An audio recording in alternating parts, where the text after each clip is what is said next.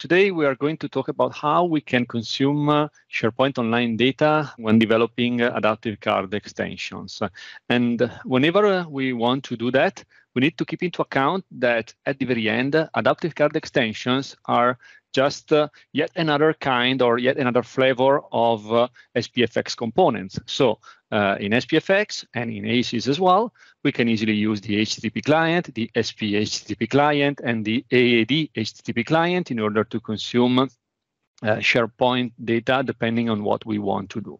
As well as we can also rely on PnPjs, which generally speaking is my favorite choice whenever we want to consume SharePoint data. And then once we have the data retrieved from SharePoint, we can easily do data binding using the data binding techniques that we have in adaptive card extensions and in the adaptive card syntax, as we already saw a couple of weeks ago in the SIG call of the 27th of January, if you want to go there as well to have a look at how we can do data binding in ACEs. So let me switch to my demo environment and let me show you what we can do. Here we have a list just for the sake of making an example. It is a list in Microsoft Lists, but it is actually also a SharePoint list, as we know, because behind the scenes of Microsoft List, there is still Microsoft SharePoint Online. And what I want to show you now is how we can consume the list of items that we have in this issue tracker list from an adaptive card extension, either using native SharePoint support in SPFx or using PnPjs. So the very first example will be this adaptive card in which we can easily see the list of items that we have in this issue tracker list. And we simply retrieve the ID and the title of every single item for the sake of simplicity. So let me show you how you can do that. Well, in my adaptive card extension built with SPFx, I simply configured in the state definition of my component a property called items of type array of item, where every single iList item is just made of an ID and of a title. And then in the properties of my component, I have a target list property, which is a string. Well, inside my component, inside my adaptive card extension, in the onInit method, I can easily rely on a load SPO data function that I defined. And just to avoid blocking the UI and the rendering of my component, I will simply slightly delay by half a second the execution of this method so that I can keep on loading and rendering the whole component before doing the actual data retrieval from SharePoint Online. And then in the load SPO data method, I simply use the context of SPFx because, again, an adaptive card extension is nothing more than SPFx component. So list.context is available like always in SPFx. And .sp HTTP client, I can use this object to make an actual GET request to get, for example, the list of items in a target list configured as the target list title in my ACE. In fact, if I go to edit this item and I click on the pencil, we can see that here we have the target list title, which is just issue tracker. That is the name of my target list. So by doing that, we can provide the REST API request to get all of the items of my target list retrieved by title. And then I can simply get the JSON response, and I will have to manually map the result of my query into an actual array of items that I want to store inside my items property in the state of the adaptive card extension component. Once I've done that, for example, in the card view, I can simply say that in the text in the description, property of my card view, I want to say that there are length of the array items in my state, items in the target list, and I can give this kind of user experience.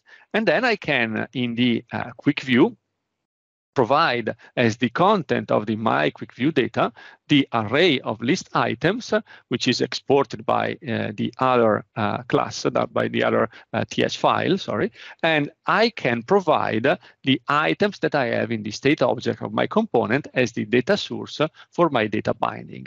And as such, as we already saw also in the previous SIG call, we can do the binding and we can go through all of the items in the data source of my adaptive card, and we can simply get the ID and the title of every single item. So this is a very simple example to explain you what you can do starting from the basics in order to consume SharePoint Online data. But as we just saw, here we have to do quite some work to build the URL of the API request, to do the actual deserialization of the JSON, and to map the JSON response into the actual array of items. So let me stop this solution. Let me switch to another one that I want to share with you. So first of all, I will do gulp serve no browser here so that I can show you this adaptive card in action. And then I'm going to show you the actual implementation. So again, we have an adaptive card extension here.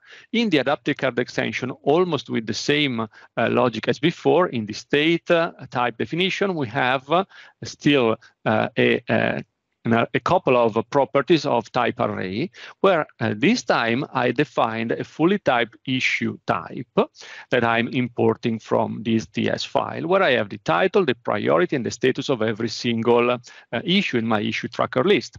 Then I have the all issues and the new issues in my state, as well as I have the issue list title property in the properties of my component. So like before, we start in the onInit method, we set up with PnPjs the context. So using the SP object that we have in PnPjs, which is a package that you will have to import in your solution, we simply set up PnPjs to work with the context of SharePoint framework in our component. And then again, with a set timeout of a half second, we will load all of the issues. In order to load the issues, we rely on a service that I defined. The service is called issue service. And here you can see we have an instance pre-created inside this TS file. And the issue service will simply provide a get issues and get issues by status methods. The first one will simply give me back the list, actually an array of issues based on the name of the list. And the other one will also filter the issues by status. So here you can see the implementation of the methods, and I can use the Fluent API of PnPjs. So I can say sp.web.lists. I will get my list by title, and PnPjs will build the actual REST query for me. I want to select these properties of every single item, and I want to get all of the items. Of course, here I have just a small amount of items, so I can do that. Otherwise, you could do paging and stuff like that. And once I've got my list of SPO issue items, which is defined as an interface right here, I can map them to the actual output that I want as the data binding source for my solution. And the same applies for the get issues by status, but here I'm going to use a camel query to filter the items. So here you can see again sp.web.list. So through PnPjs, I'm getting the target list reference, and then I make a query with camel. Here you can see the actual camel, and this is the readable version of the camel that I'm running. So I'm retrieving these fields, and I'm making a query based on the status, filtering based on the status value that I get as an input argument. And then again, I do the filtering. Cool. So now in my load issues, I can get through my service the two sets of issues, the whole issues and the new issues, and I can again do the binding, setting them into the state. Moreover, I can also keep an eye on the onProperty pane field change method, so that in case the title list will change, I will be able to update the list of items. So now it is running. Let me go to edit and let me remove this item, and I will briefly add the new one just to show you the output. So here we are. Consume SPO ACE. Here I can go here and say that the list is issue tracker. Thanks, SharePoint, for helping me. And now we have our adaptive card extension with the card view rendering the number of new issues that I have, which is actually the number of items with new right here. And then we can see all of the issues with the status and with the priority. So really easy and simple. And again, here we are just doing the data binding using the capabilities of adaptive card syntax. And here we bind all of the issues in this view and getting the status or the title or the priority of every single issue. So really simple and quick, but really powerful. And I think that's all for me as well. So back to you, Patrick, and thank you.